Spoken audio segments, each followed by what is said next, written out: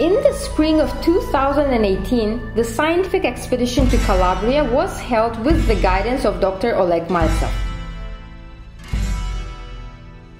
The expedition was dedicated to the research of Calabrian criminal subculture, namely its origin, philosophy, formation stages, and technology of expansion to new territories. Dr. Oleg Maltsev: I have approached an investigation of Drangheta from a completely different viewpoint. I am looking into the structure which has a highly effective arrangement, capable of expanding its influence and solving certain tasks in hard markets.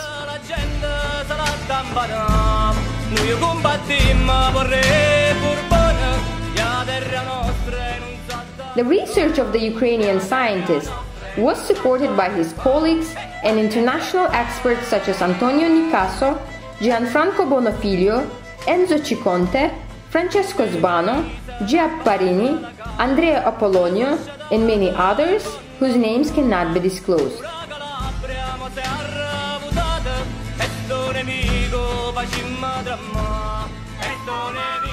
In the course of the research, it was proven that Drangheta is organized as a model of a university within the family and has its own levels and rules.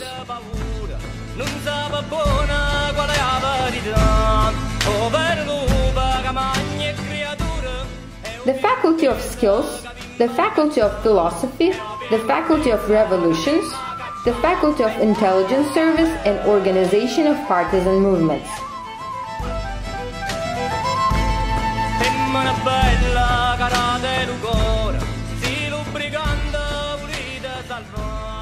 As a result, we get 4 categories of graduates: fencing capo, formalities capo, capo bastone, capo rispetto.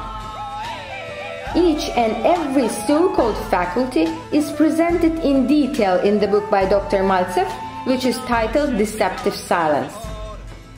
There was evidence found supporting this model in the architecture of Calabria, which is saturated with traces of Franciscan monks.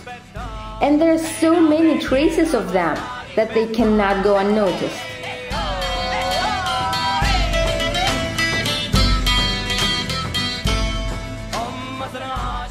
Obviously, the main revered miracle man in Calabria is a Saint Francesco di Paolo. The stages of his life explicitly reflected in the images. In the temple of Di San Rocco de San Francesco di Paolo, images show 4 stages of life, which correspond to 4 university levels which are the foundation of Drangheta. After going through 4 levels of preparation, the monk gained such capabilities and knowledge that people started treating him as Santos. Basically, he became known as a miracle man.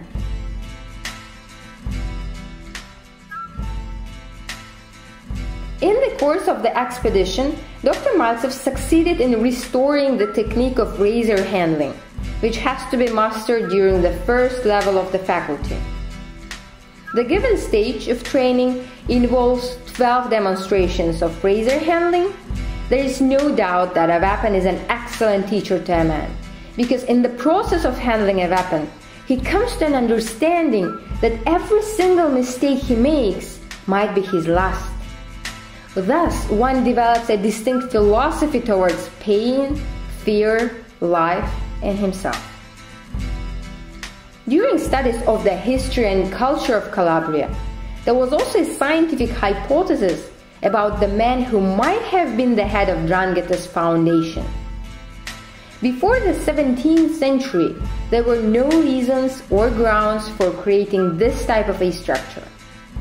It was in the 17th century when a maestro of the Neapolitan style of Spanish fencing came to Calabria.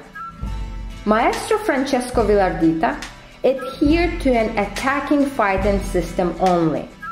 It was Francesco Vilardita who had introduced a secret and closed system of education inside the family.